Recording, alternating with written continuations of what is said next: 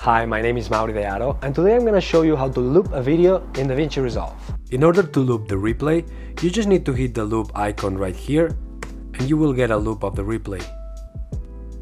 But if you want to create a video loop, then you will have to duplicate the clip. Just select the clip, press Option on Mac or Alt on Windows, and drag. And you can duplicate as many times as you want. By doing this, you are creating a loop.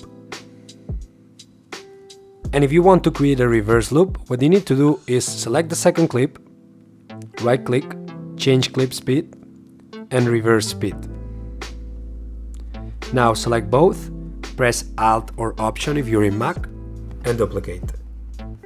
And now you have created a reverse loop. And that's it. This is how easy it is to create loops and duplicate clips in DaVinci Resolve. And that's all for today's video.